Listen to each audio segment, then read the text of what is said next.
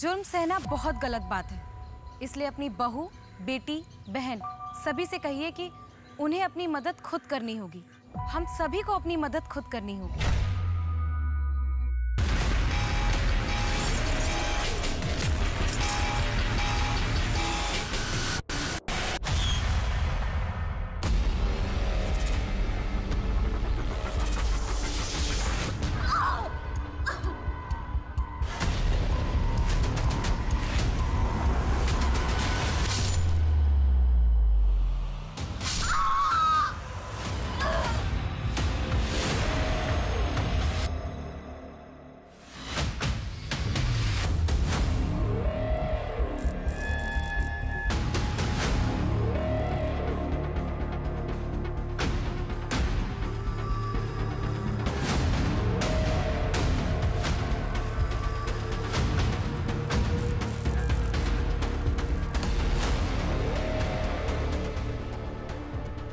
एक विद्वान है हेनरी डेविड।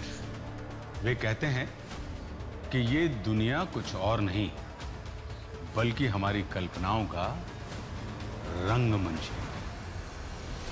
नमस्कार, मैं आशुतोष राणा क्राइम पेट्रोल सतर्क के इस नए अध्याय शातिर क्रिमिनल्स में आप सभी का हार्दिक स्वागत करता हूं। आज मैं लेकर आया हूं एक ऐसे अपराधी की कहानी जो 15 सालों तक शराफत का मखौटा पहने हमारे और आपके बीच में छिपा रहा और खौफनाक अपराधों को अंजाम देता रहा। इस अपराधी का अपराध इतना जघन्य था कि देश के इतिहास के पन्नों में सबसे कुख्यात अपराधियों में इसका नाम शामिल हो गया। 8 राज्यों की पुलिस को उसकी तलाश थी, पर उसका असली नाम और असली पहचान किसी के पास नहीं थी और आगे भी इसके कहर से कई जिंदगियां तबाह होने वाली थी।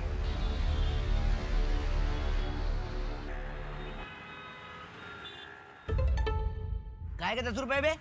इतनी घटिया चाय मैंने जिंदगी में पहली बार पी है। नहीं दे रहा पैसा, पकड़ इसको। भैया तो चाय देना। अरे मत लो मैडम, बहुत ही घटिया चाय बनाता है ये।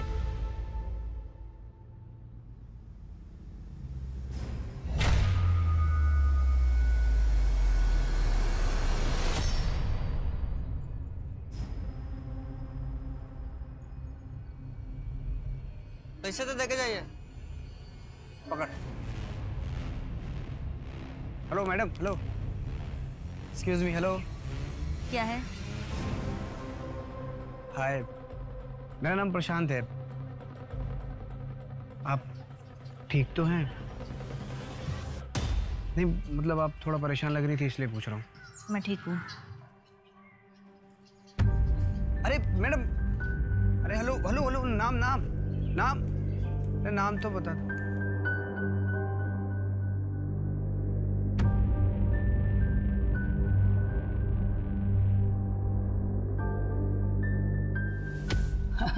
और यार महंगाई का तो पूछ ही मत।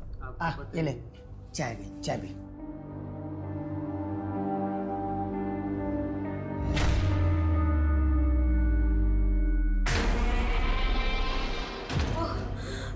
चाय ठंडी क्यों है? चाय ठंडी क्यों है? सॉरी। हाँ तो मैं क्या बात कर रहा था? महंगाई का। यार महंगाई में तो मैं परेशान हो गया हूँ। तू खड़ी क्यों है? तुझे पता नहीं क्या करना है? चल अपने कमरे में जा, चल।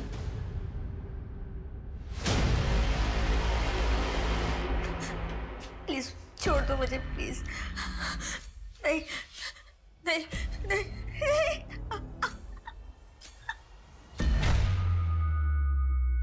अरे ये तू बेटा आ गई? तू ला बैग दे। वो तेरी फ्रेंड है ना रानी, वो आई थी। जाओ उसके साथ खेल के आओ। हाँ 1-1.5 घंटे में आ जाना।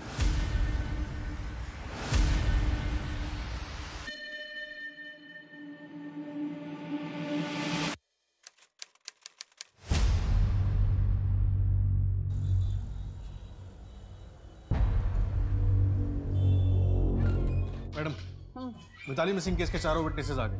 मिताली के चाचा गणेश शर्मा, उसका लॉयर राशिद कुरैशी, उसकी बेस्ट फ्रेंड विनीता तांबे और उसका एक्स हस्बैंड मनीष मिश्रा। चाचा जी मुझे 3 लाख रुपयों की जरूरत है। मम्मी जी की बाईपास सर्जरी करवाना है। मैं करता हूँ कुछ, 1-2 दिन का टाइम दे दे मुझे। 1-2 दिन?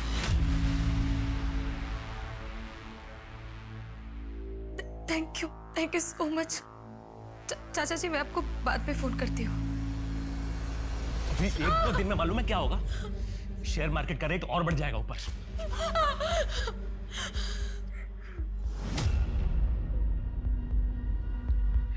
अरे जुगाड़ तो हो गया, देख ये देना। नहीं इसे छोड़ दो प्लीज।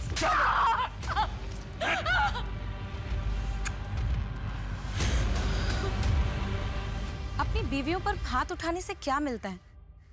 आप लोग को पता है, अगर वो लोग चाहें तो आप लोग की पुलिस में कंप्लेन करके आपको जेल भी भेज सकती हैं, लेकिन वो ऐसा नहीं करेंगी। आप लोग जानते हैं क्यों? क्योंकि वो आपकी बहुत इज्जत करती हैं। लेकिन बदले में आप लोगों को भी थोड़ी इज्जत तो करनी चाहिए ना। वेरी गुड, आज के लिए इतना ही। हम कल सुबह 9 बजे मिलेंगे।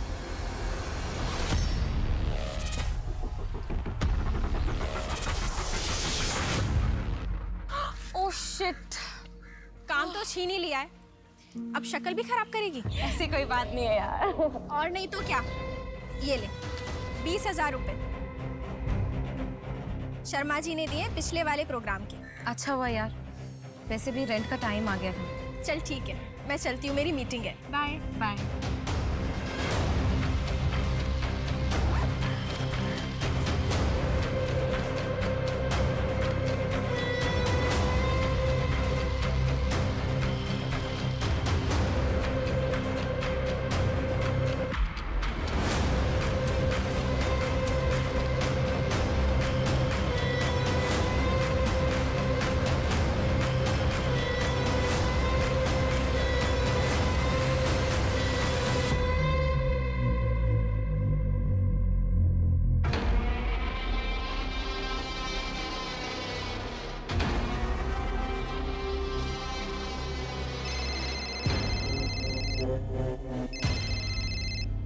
जी चाचा जी।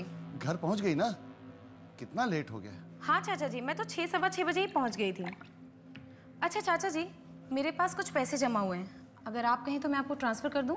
मिताली बेटा, कितनी बार बोला है कि पैसे वापस नहीं चाहिए। अगर तेरे पापा जिंदा होते और वो तेरी मदद करते तो क्या उन्हें भी पैसे लौटाती? नहीं ना, तो फिर क्यों पराया कर रही है? चाचा जी ऐसी कोई बात नहीं है। अच्छा सुन, वो राशिद का फोन आया था, उसे कॉल कर ले। ठीक है, मैं राशिद से बात करती हूँ। बाय।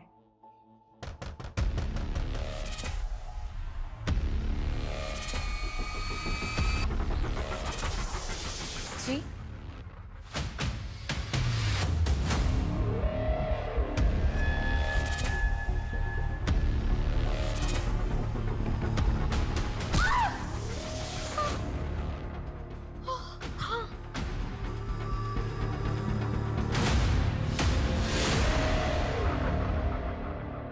देखकर लग नहीं रहा कि यहाँ कोई स्ट्रगल हुआ है। लेकिन वो अपनी मर्जी से कहाँ जाएगी? विनीता ने बताया कि मिताली का एक लगेज बैग घर में नहीं है। ऐसा भी तो हो सकता है कि अपनी मर्जी से कहीं आउट ऑफ स्टेशन गई। नहीं, मिताली हमेशा एक अनाथालय जाती है, बाल संचित केंद्र। वहाँ एक बच्चा है रोहन, कल उसका बर्थडे, वो कभी मिस नहीं करेगी। उसके साथ जरूर कुछ गलत हुआ है। मैडम, यहाँ आसपास कोई सीसीटीवी नहीं है, सीधा बाहर मेन रोड पर है, चेक कर रहे हैं।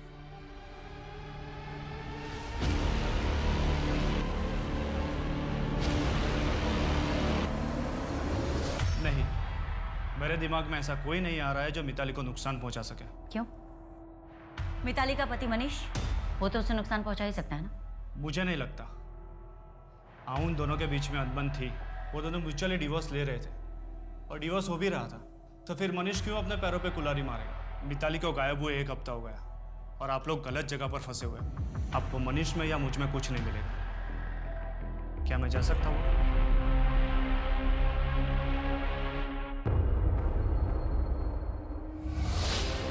मिताली के बैंक अकाउंट में 8 लाख का एफडी था, जिसका नॉमिनी उसका पति मनीष मिश्रा था, और मिताली ने उस नॉमिनेशन को कैंसिल कराने के लिए फॉर्म भी मंगवाया। अरे नॉमिनेशन कैंसिल करवाने से पहले मिताली गायब हो गई। कहाँ रखा है उसे या मार डाला?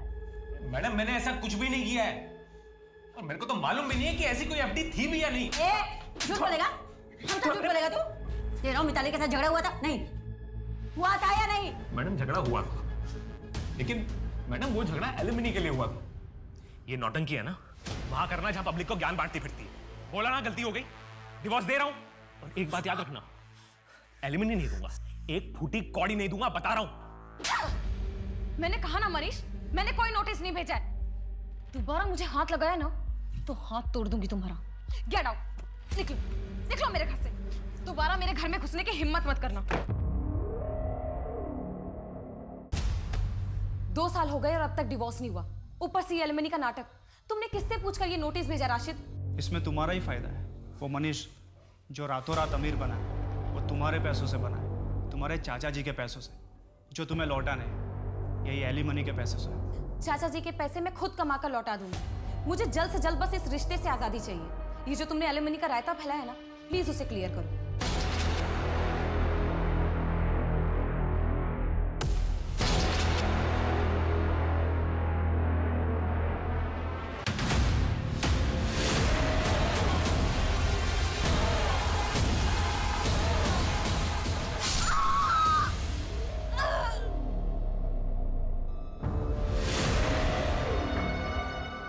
जंगल में जो लाश मिली है वो मिताली मिश्रा की ही है। ये मिताली के किडनैपिंग के 6 महीने बाद उसका मर्डर किया। उस वक्त मीडिया में ये केस काफी उछाला गया था। शायद इस मामले के ठंडा होने तक का इंतजार किया गया हो।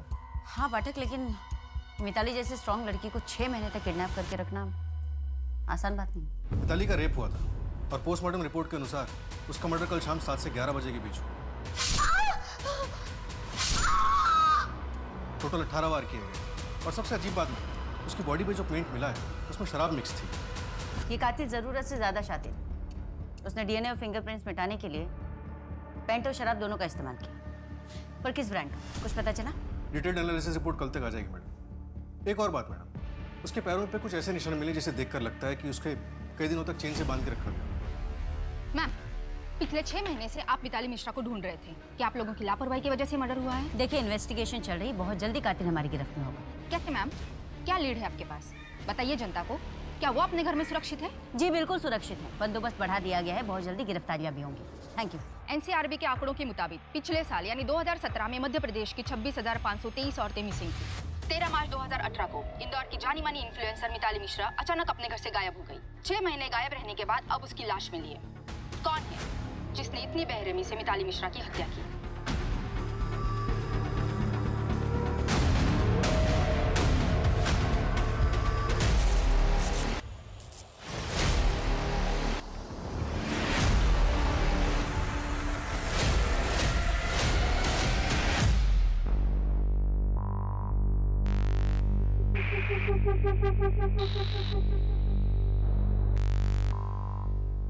सर इस कमरे का चाबी दो ना। अरे तुझे मना किया ना मैंने कि इस कमरे के अंदर नहीं जाना है। सर मैं तो सफाई के लिए जा रहा था। होगी तेरी सफाई, कल आना भैया।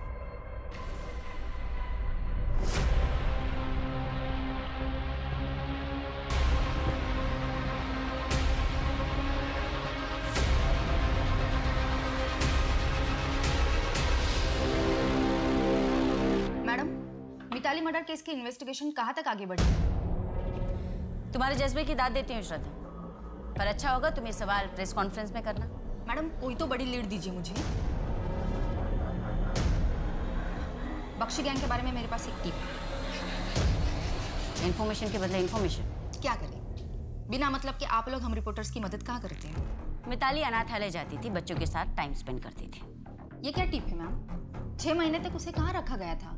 उसके पैर पे चैन के मार्क्स है, मतलब बंदी बना के रखा था। वो जगह कौन सी होगी और इस पे आपकी क्या थ्योरी है? ये इन्फॉर्मेशन तो हमने रिलीज नहीं की।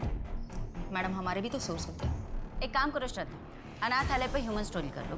बीच इन्वेस्टिगेशन में इससे ज्यादा इन्फॉर्मेशन नहीं दे सकती। और अपनी टिप कांस्टेबल सिन्हा को दे। हाँ चंदन, इंदौर के जितने भी घर बंद हैं मुझे उन सबकी इन्फॉर्मेशन चाहिए, पुलिस के पहुंचने से पहले। हाँ दुगना पैसा दूंगी। और सुनो, एक अनाथालय का नाम और एड्रेस भेज रही हूँ, मुझे उसकी इन्फॉर्मेशन चाहिए। अचार डालूंगी क्या फैक्ट्री का? नहीं करनी है शादी मुझे इंदौर के किसी भी लड़के के साथ। अच्छा आप खुश हैं ना शादी करके? अब 1 साल में बच्चा भी हो जाएगा। लेकिन दीदी मुझे फैशन डिजाइनर बनना है। मैं इंदौर में सिर्फ अपना कोर्स करने के लिए रुकी हूँ यहाँ पे। इसके बाद मैं सीधा जाऊंगी मुंबई। तो इतने बड़े शहर में अकेली रह रही है, कल को कोई ऊंच नीच हो गई तो? घर वापस आ जाना दिशा। दीदी आप खुश होंगे ऐसी बंदिश की जिंदगी में, लेकिन मैं ऐसे नहीं रह सकती हूँ। छोड़ो, कौन है?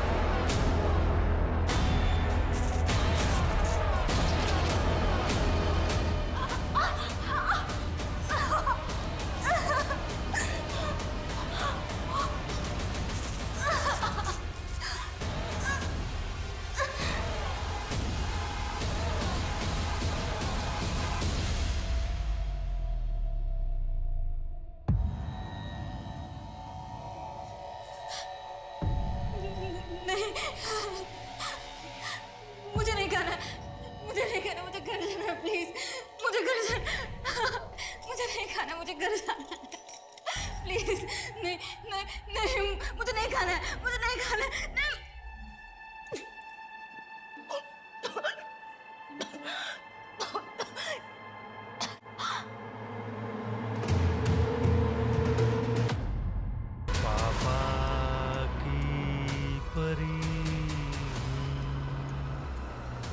पापा की परी हूँ।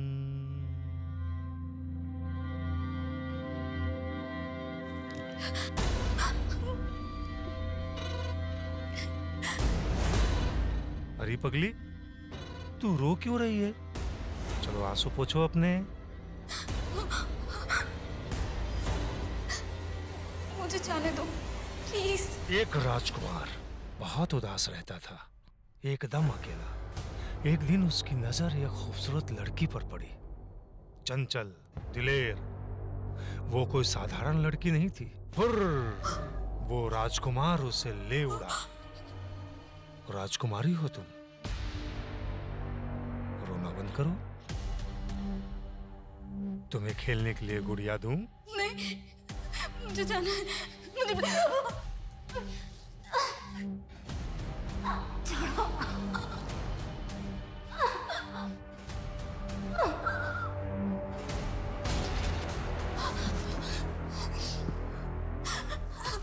कितनी बार बोला रो मत।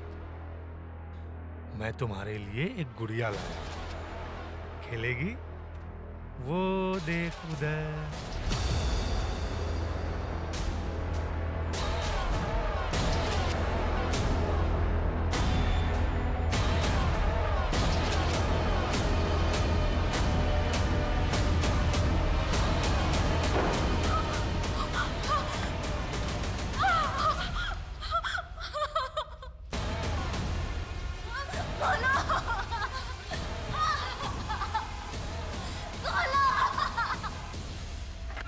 मैडम, फॉरेंसिक रिपोर्ट के मुताबिक ऑर्गेनिक पेंट यूज हुआ था, नेचुरल प्रोडक्ट से बना हुआ। ऐसे पेंट ज्यादातर हरिद्वार और ऋषिकेश के बेल्ट में यूज किए जाते हैं। इसका मतलब इंदौर में इसका इस्तेमाल बहुत कम ही लोग करते होंगे। पता करो पाठक। और मैडम, वो जो शराब पेंट में मिक्स की गई थी वो K9 ब्रांड का स्कॉच है। K9 स्कॉच काफी महंगा ब्रांड है।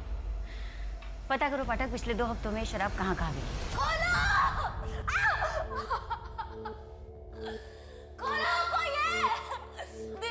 दीदी मेरी मदद करो प्लीज, मुझे जाना है यहाँ से। कोई नहीं सुनेगा, मेरी भी किसी ने नहीं सुनी थी। मुझे यहाँ कितने दिन हो गए? 17 दिन हो गए। खाना खा लो। पागल है, मुझे नहीं जाना है, मुझे जाना है, मुझे जाना है। दरवाजा खोलो, मुझे जाना है।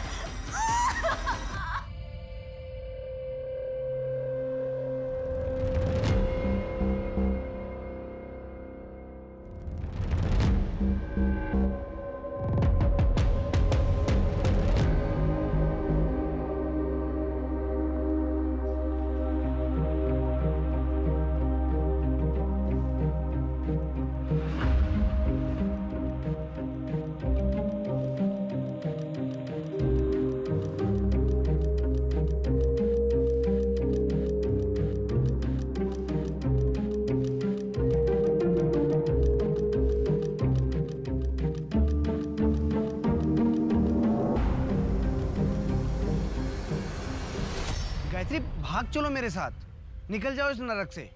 देखो मैं तुम्हारे लिए और नीतू के लिए कुछ भी करने के लिए तैयार हूँ। मैं तुमको ऐसा तकलीफ में नहीं देख सकता। शायद मेरी किस्मत में वो खुशी नहीं है। भूषण कभी शांत नहीं बैठेगा। मैं अपनी वजह से तुम्हारी और नीतू की जान खतरे में नहीं डाल सकती।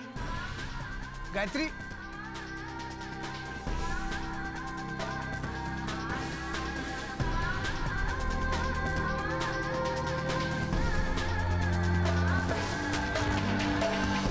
तेरे बाबा के साथ मैं नहीं रह सकती और मुझे अभी जाना होगा। लेकिन तू डर मत, मैं तुझे लेने जरूर आऊंगी।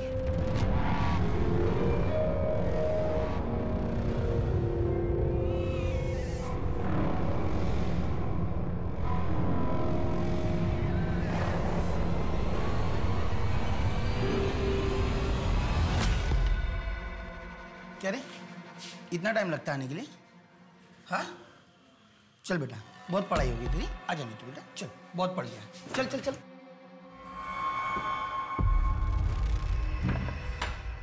क्या रे, इतने सारे मर्द देता हूं तुझे, फिर भी कम पड़ते हैं? फिर भी बाहर जाके मर्दों के हाथ गुलछड़ उड़ाती है। आज तुझे बताता हूं असली मर्द क्या होता है।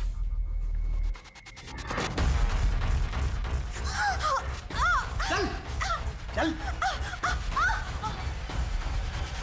भूषण क्या कर रहे हो? भूषण छोड़ो मुझे। भूषण छोड़ो मुझे। भूषण छोड़ो।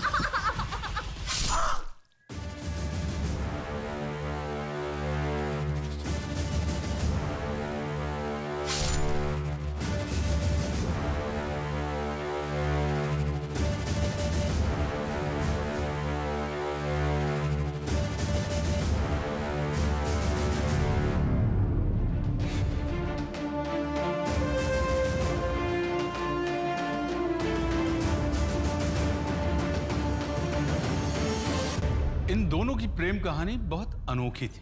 प्रेमिका को संकट में देखकर प्रेमी बिना कुछ सोचे समझे उसे बचाने के लिए कूद पड़ा। कारण चाहे जो भी हो, पर जब आप कोई अपराध करते हैं तो सब कुछ बदल जाता है। एक बड़ा बदलाव इनका भी इंतजार कर रहा था, जो इनकी जिंदगियों को सिर के बल पलटने वाला था। दूसरी तरफ मिताली मिश्रा की हत्या ने जांच अधिकारियों की रातों की नींद उड़ा दी थी। क्या पुलिस मिताली मिश्रा के कातिल तक पहुंच पाएगी?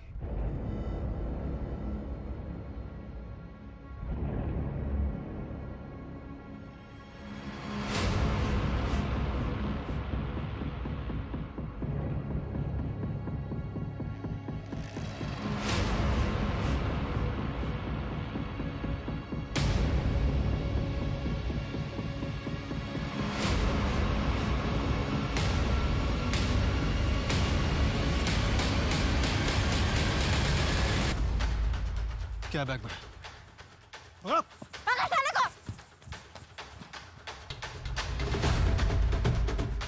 चेक करो।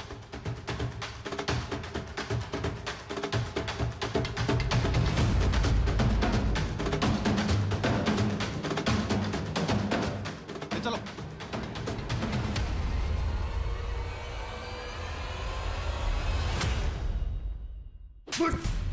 बोल। सर ये मैं मानता हूँ कि मेरी गलती है।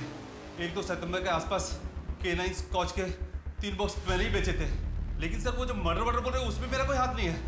तेरी दुकान के सामने के सीसीटीवी कैमरा भी काम नहीं कर रहे हैं। कहीं इस मर्डर में तू भी शामिल तो नहीं है? उसमें मेरा कोई हाथ नहीं था और उस समय तो मेरा सीसीटीवी खराब था। सर वो आप बनवाते हो ना स्केच, मैं उसको बनवाने में आपकी मदद करता हूँ ना। देख, मेरा टाइम खराब किया ना तो तुझे ही इस केस में अंदर कर दूंगा। स्केच बनवाओ इससे। Yes sir. मैडम, एक पेंटर के बारे में पता चला, सुदीप चंदोल, जो भोपाल में ऑर्गेनिक पेंट यूज करता है।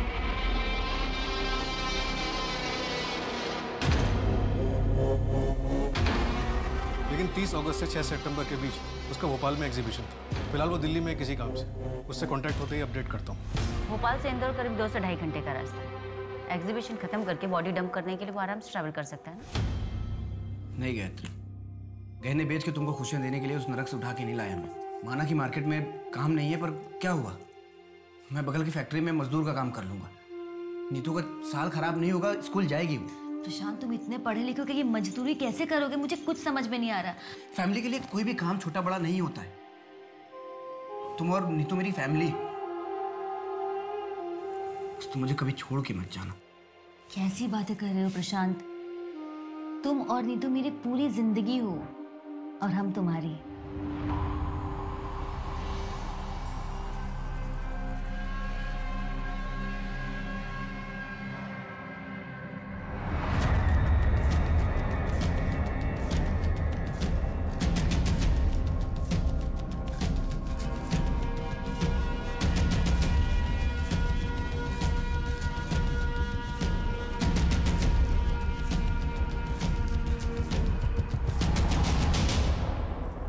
हरिद्वार के खबरियों ने बताया कि सुदीप ने ये कला अपने गुरु माणिकलाल से सीखी थी।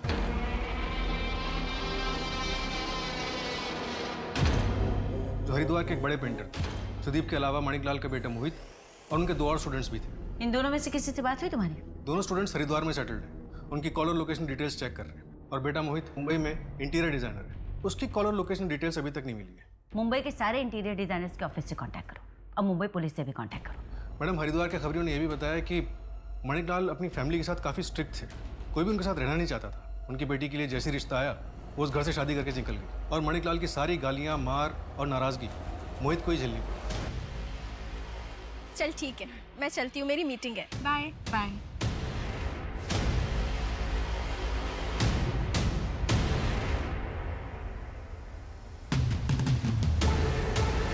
देखिए, अभी तक कोई सॉलिड लीड नहीं मिली है, पर हम जल्द से जल्द कातिल को पकड़ने की कोशिश करेंगे।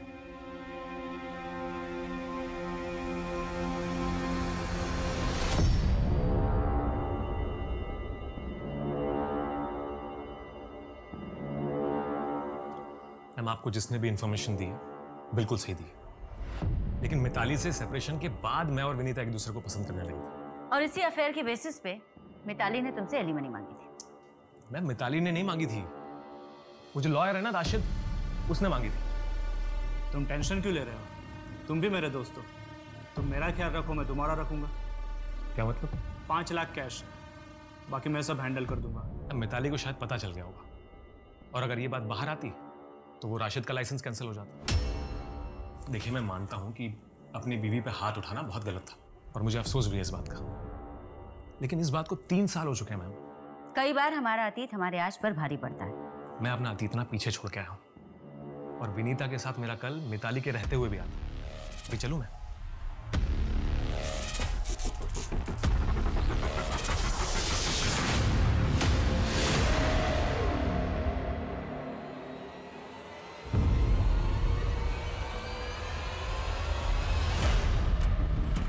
मैम, हटिए। इस केस के बारे में कुछ बताइए। No comment please. हटिए प्लीज। प्लीज मैम, कुछ बताइए मैम।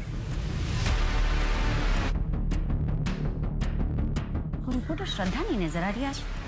मैडम, बीट चेंज हुई होगी। वो उसके चैनल से वो दूसरा लड़का आता है, वो काली शर्ट वाला।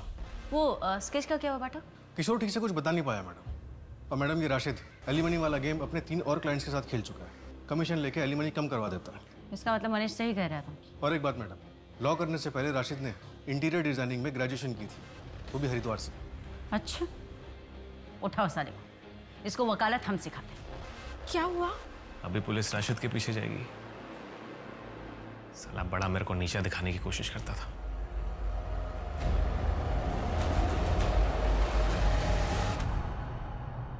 चाचा जी, आप ये कैसी बातें कर रहे हैं? मैं राशिद की वजह से डिवोर्स नहीं दे रही हूँ। आपको भी पता है मनीष कैसा है। कॉलेज टाइम से तुम और राशिद एक दूसरे को पसंद करते हो। चाचा जी, वो बहुत पुरानी बात है। तो फिर राशिद ने अब तक शादी क्यों नहीं की? 27-28 साल का ही है ना, कर लेगा शादी वो। शशिकांत अगर जिंदा होता तो वो भी तुम्हारे इस डिसीजन में तुम्हारा साथ देता, लेकिन दूसरे धर्म के लड़के के साथ।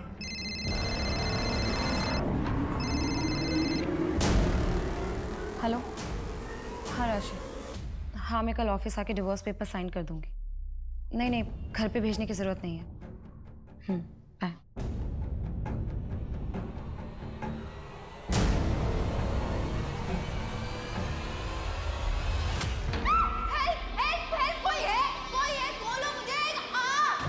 दीदी, आपको एक तकिया चलता है क्या? मुझे ना बचपन से 2 तकिए की आदत रही है। तुम्हारा दिमाग खराब है क्या? हमें यहाँ बंदी बना के रखा है और तुम्हें तकिए की पड़ी है? यहाँ से भागना कैसे है वो सोचो। मुझे यहाँ 2.5 से 3 साल हो गए हैं।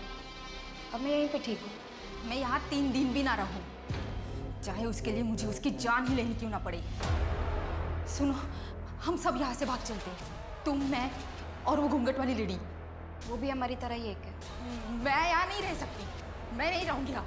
हेल्प, छोड़ो, खोलो मुझे। हेल्प, छोड़ो, खोलो मुझे। हेल्प, कोई है? दीदी सो जाओ, कोई नहीं आएगा। वो मिताली भी बहुत चिल्लाती थी मदद के लिए। मिताली, जाने दो मुझे। मैंने कहा ना छोड़ो मुझे। तुम ये ठीक नहीं कर रहे हो। कोई है? कोई है? क्यों तमाशा कर रही हो? अरे रहने के लिए छत दे रहे हैं, खाना दे रहे हैं, कपड़े दे रहे हैं, नेल पेंट तक दे रहे हैं। अब इससे ज्यादा और क्या चाहिए? तुम्हारा दिमाग खराब है क्या? मैं चुप रहने वालों में से नहीं हूँ, समझ में आया तुम्हें? ऐसे कायर कुछ कर नहीं सकते, ये डराने वालों में से। लेकिन मैं डरती नहीं हूँ, समझ में आया?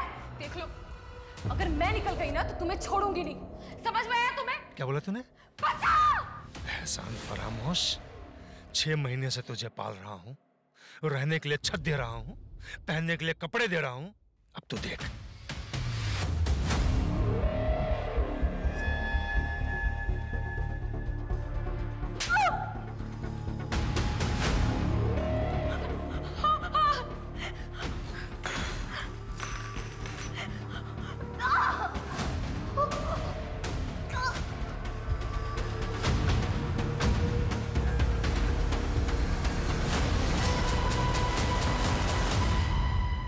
पापा, मम्मी 6 साल से वापस नहीं आई। हमें एक बार तो पुलिस के पास जाना चाहिए था ना। बेटा, पुलिस स्टेशन जाने से अब कोई फायदा नहीं है। तेरी माँ अपनी मर्जी से घर छोड़ के गई थी। एक मिनट, इधर रुक।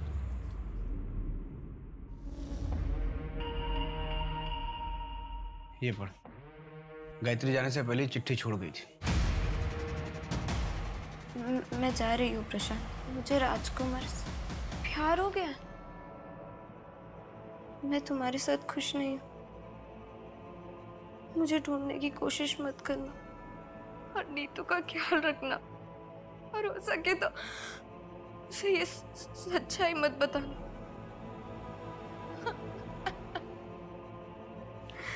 तो मत और भूल जा अपनी माँ को। ये सोच ले कि इस दुनिया में हम दोनों का कोई नहीं है एक दूसरे के अलावा। जहाँ से हमें मिताली की डेड बॉडी मिली थी, वहाँ से करीब 4 किलोमीटर इंदौर देवास टोल नाका है। 4 सितंबर को तुम्हारी गाड़ी वहाँ से गुजरी थी। कहाँ गए थे? 4 सितंबर? अरे हाँ, मैं भोपाल गया था मैडम। एक कॉन्फ्रेंस थी वहाँ, तो मुझे बेस्ट न्यू बिजनेसमैन का सर्टिफिकेट मिला था। एक सेकंड, मैं दिखाता हूँ।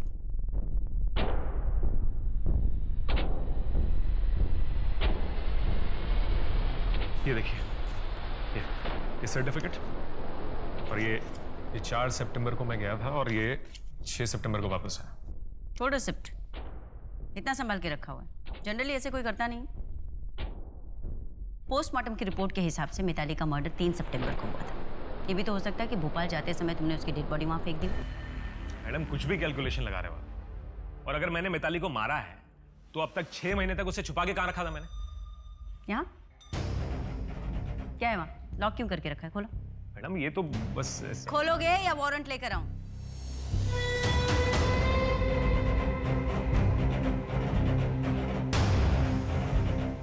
मैडम, ये दरवाजा ऐसे ही बंद। खोलो।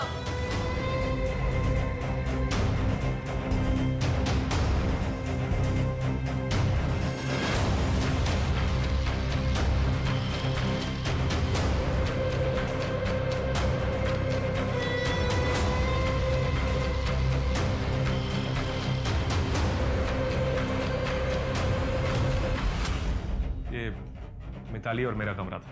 अभी उसके जाने के बाद मैंने यहाँ लॉक लगा दिया था। ये कपड़े पहन ले। मैं नहीं पहनूंगी, मुझे घर जाना है। छोड़ो मुझे जाना है घर। चुप। मुझे लगता है मैं प्रेग्नेंट हो गई हूँ। हमें डॉक्टर के पास जाना चाहिए।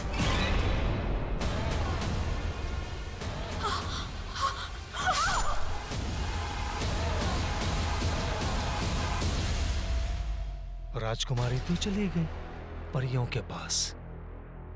पापा की परी हूं। तुमको भी जाना है? मैं कपड़े पहनती हूँ।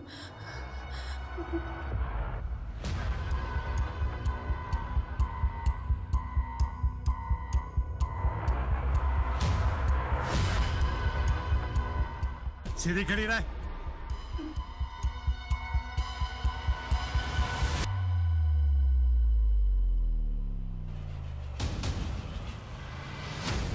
पूजा, बॉडी को पोस्टमार्टम के लिए भेजो। विक्टिम की कोई पहचान भी नहीं हुई है। एक काम करो कि इसकी फोटो सभी थानों में भेजो और देखो किसी मिसिंग कंप्लेंट के साथ इसकी फोटो मैच होती है कि नहीं।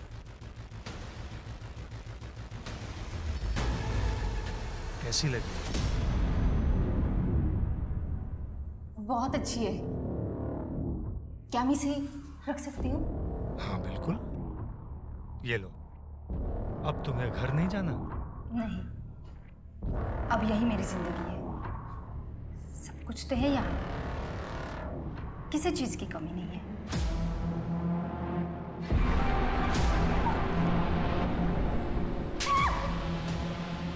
सॉरी।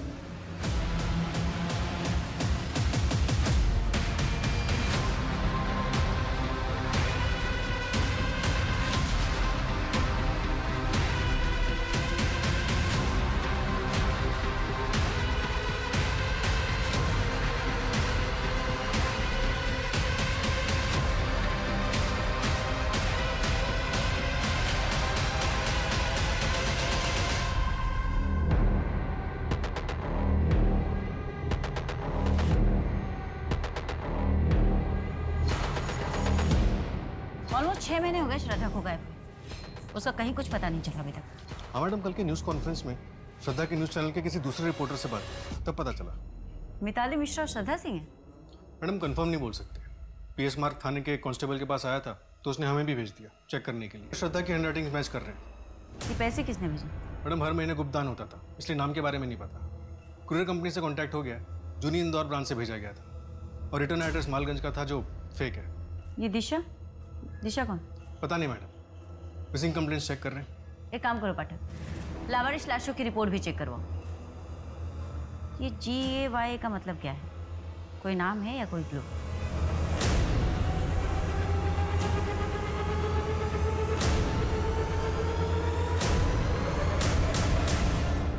मार्च 2019 में लाश मिली थी, अभी तक आइडेंटिफाई नहीं हो पाई।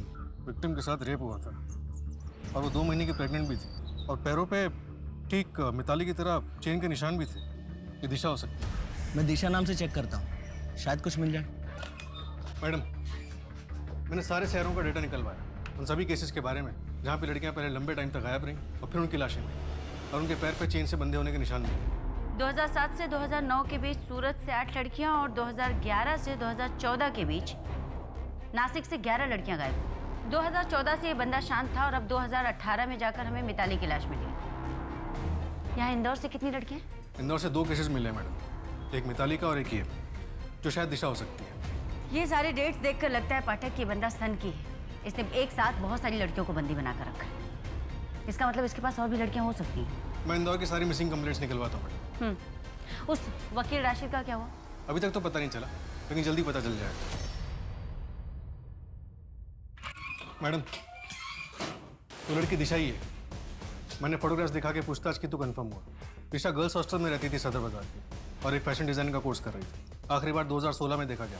मतलब 3 साल से लड़की किडनैप है। कोई बॉयफ्रेंड का चक्कर? नहीं मैडम, लेकिन ये सारी CCTV ग्रैप्स देखिए, ये सारी CCTV ग्रैप्स मिताली के इवेंट की और ये दिशा के इंस्टीट्यूट की, और दोनों में एक ही बात कॉमन है। इसमें एक आदमी नजर आ रहा है जो मिताली और दिशा को अपने मोबाइल फ़ोन से या तो शूट कर रहा है या फिर उनकी फोटोग्राफ्स ले रहा है। यहाँ पर एक ही ब्रांड का मोबाइल फ़ोन है जो यूज़ किया गया है और हाथ में ये 2 अंगूठियाँ। मैंने ऑपोजिट डायरेक्शन का CCTV फुटेज भी चेक किया, पर वहाँ पे भी इस आदमी का चेहरा नज़र नहीं आ रहा।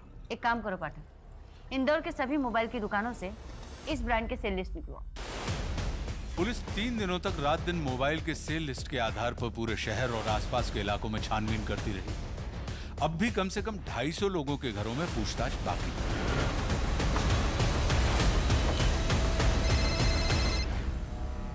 हाँ बेटा, हाँ बेटा, पापा जल्दी घर आएंगे। हाँ बेटा, आज आपका बर्थडे है, पापा आपका गिफ्ट कैसे भूल सकते हैं? हाँ चलो अभी पापा काम पर हैं, जल्दी घर आएंगे। Okay bye.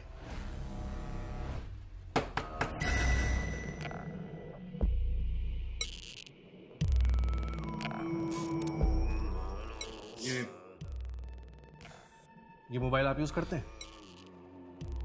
नहीं तो क्या हुआ? ये घर किसके नाम पे रजिस्टर है? मेरी वाइफ पल्लवी के नाम पे। फोन भी वही इस्तेमाल करती है। अभी दिल्ली में है, अगले महीने आएगी। एक गिलास पानी मिलेगा? जी बिल्कुल।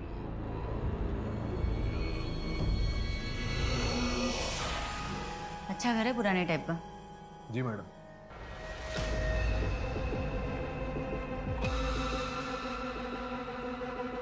ऐसे नहीं लग रहा पाठक कि इस अलमारी को बार बार यहाँ से घसीटा गया? हाँ मैडम, लग तो रहा है। ये खिसका के देखें।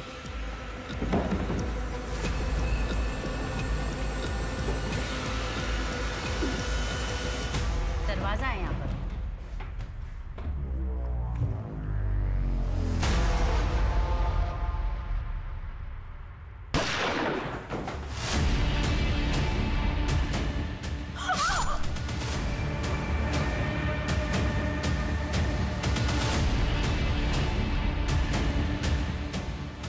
राजकुमारी तो चली गई।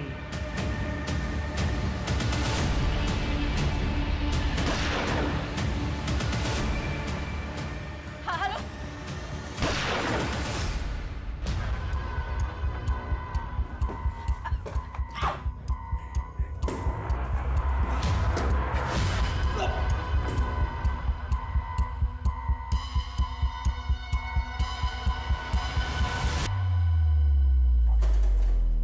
अरे पाठक सर उठाओ जल्दी, सांसें चल रही है।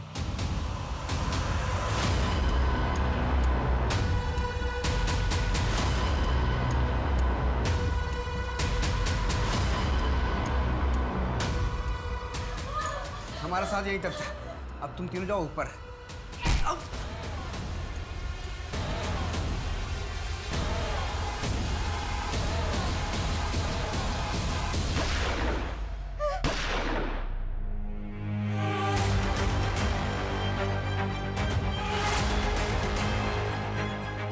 तुम लोग डरो मत, तुम लोग बिल्कुल सेफ। जंजीरें तोड़ो, ताले तोड़ो। ये फॉरेंसिक टीम को बुला, बॉडी को पोस्टमार्टम के लिए भेजो। आज चलो। प्रशांत सुनसान रास्तों से लड़कियों को उठाता, फिर सालों साल उन्हें एक कमरे में बंदी बनाकर रखता।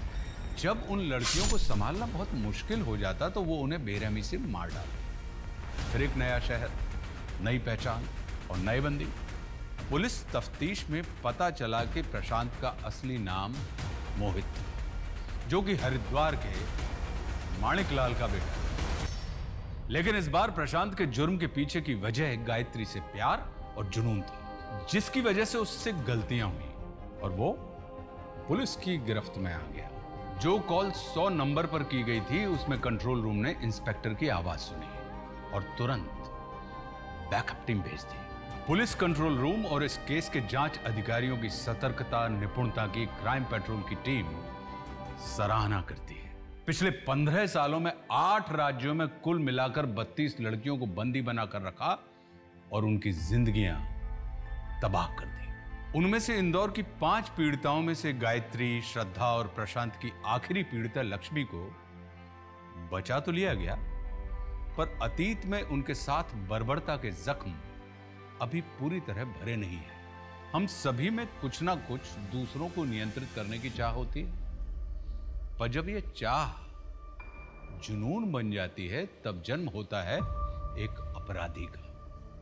हमें अपने इस भाव को अपने अंदर समेट कर रखना चाहिए, क्योंकि जब कोई भाव अपनी सीमा लांघता है तो वो मनुष्य को मानवता से दूर दानवता की दुनिया में लेकर चला जाता है। अब मैं आशुतोष राणा आपसे विदा लेता हूं। हम फिर मिलेंगे एक ऐसी ही कहानी के साथ जो आपको रखेगी सतर्क और जिंदगी को सुरक्षित। तब तक अपना और अपनों का ख्याल रखिए और देखते रहिए क्राइम पेट्रोल सतर्क। जय Hind. For more updates, subscribe to our channel, click the show links and enjoy watching the videos.